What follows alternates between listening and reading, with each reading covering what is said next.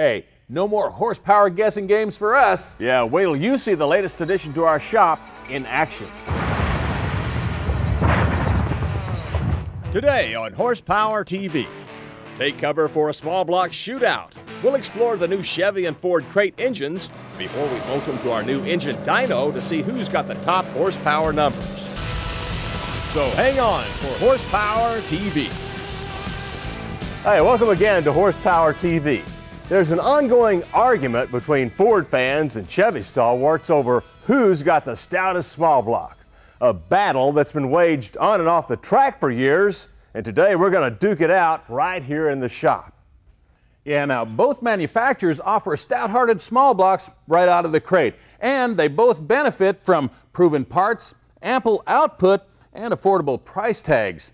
So we ordered the latest and greatest small blocks from both Ford and Chevy to give you a close-up look at the hardware it takes and the horsepower they make. What's more, we're going to stage a small block slugfest using the newest addition to the horsepower shop, our portable engine dyno we got from Land&Sea that measures up to 800 horsepower. Now, this is the control console where we can measure things like horsepower, torque, and all the engine's vital signs. Plus, the computer makes all the calculations and stores them in memory, which comes in pretty handy when you're doing things like component-to-component testing. Now, this is the actual dyno test stand that mounts the engine and provides the connections for sensors and other hookups. Back here, we have the absorption unit, which is essentially a large water break that's connected to the engine with this special dyno drive coupler that we got from McLeod Industries. Now, this thing will bolt up to either flywheels or flex plates and accepts this special 10-spline shaft from the absorption unit. Now, what that absorption unit does actually is measure engine torque, and, well, of course, horsepower is a mathematical calculation of torque and RPM. Well, now that we know how it works, what do you say we meet the challengers?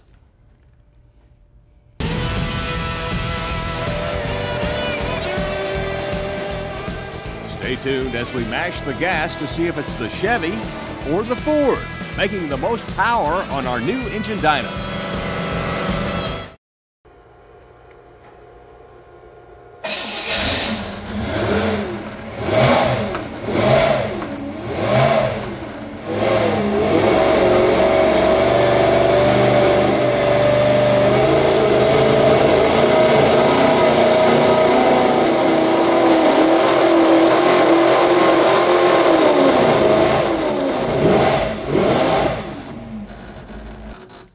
Man, 448 horsepower. You know, the stock ZZ4 is only rated at 355 horse, so I guess that hot cam and fast burn heads are really doing the job. Yeah, I guess so. Well, I bet that Windsor's just as strong. Come on, let's get that mouse off the stand and get the rat killer running. I'm with you.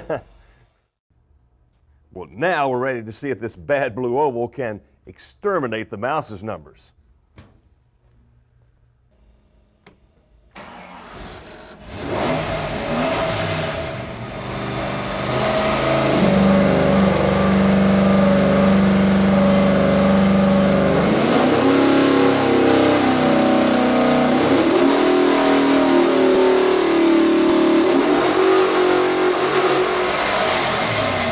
Okay, Windsor's rated at 385 and we made 412 there. That's better than I expected. It really is. That was a great run. Now, you did come up a little bit short compared to that small block Chevy, but hey, both of these crate engines are winners in our book. Now, stay tuned. We'll be right back after this.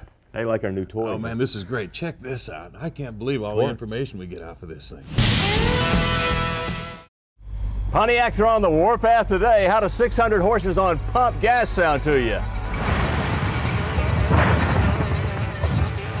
Today on Horsepower TV, we'll show you how to build a hot pump gas Pontiac 455 complete with forged pistons, Victor intake, and 1050 CFM carb.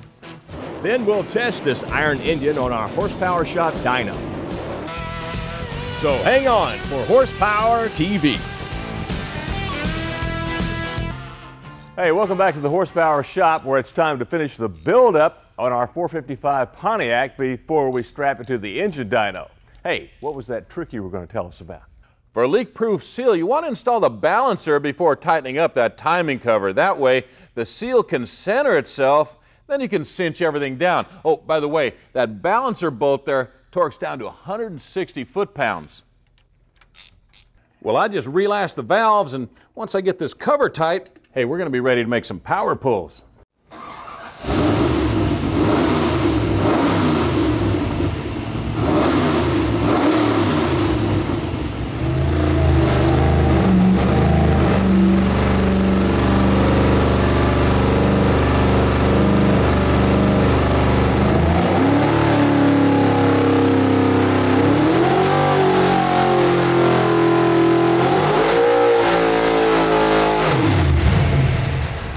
We made it. 612 horsepower. On pump gas at that. Now that's one potent Pontiac.